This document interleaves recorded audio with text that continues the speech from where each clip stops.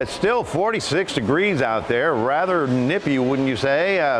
You know, we were up to 62 yesterday. We thought we'd get up to 50 today, but that's that north wind that keeps bringing in that cool air. As a result, we haven't gotten out of the 40s today, so you do need a jacket heading out if you haven't been out at all.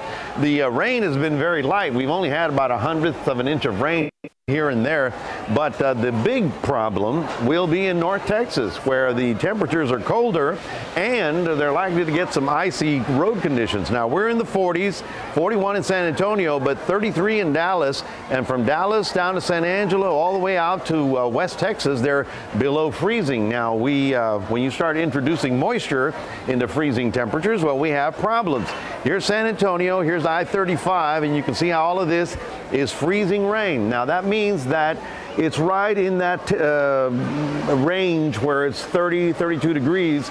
Now, some of this will be falling as liquid, but maybe freezing. Now, not so much on the ground, but on the freeway overpasses, which are not in contact with the ground. We may be getting a little bit of ice right there. But this is I-20, and there is the big problem later tonight, because we expect the snow to actually start getting heavier.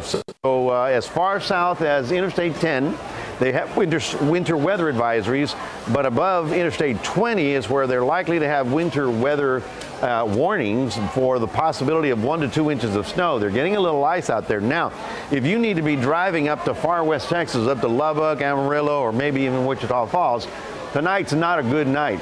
Tomorrow night, which is Thursday night into Friday, you're going to be much better because this system will be gone. But tonight's going to be kind of iffy. I'm not saying it's impassable. I'm just saying that you're going to be dealing with some cold weather, and you got to drive very, very carefully.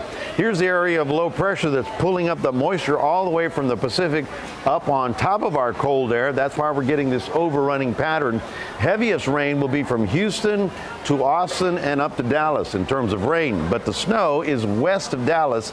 So those of you that know, you know, San Angelo, Concho Valley, those areas, those are the ones that are going to be getting it. Now, here's Wednesday night. Showers will be heavier out in East Texas, not so much for us, but we'll get something. And then tomorrow morning, this is when the coldest air arrives, and that's why they're expecting a little bit of snow activity out west of the Dallas area. Now, if you're going to Dallas, you should be marginal tonight. Tomorrow, it gets much better because all of this will start pulling away. As the low pulls away, we'll start picking up a northwest wind, and that will dry us out. In fact, tonight, we're going to stay on the overcast side until tomorrow about noontime. I think the sun will come out, and then we're going to be seeing some nicer weather for Thursday afternoon, Friday, and Saturday. We're going to get up into the 60s with clear and cold conditions, but at least it'll be sunny. That's your 7-day forecast brought to you by NEC Co-op Energy.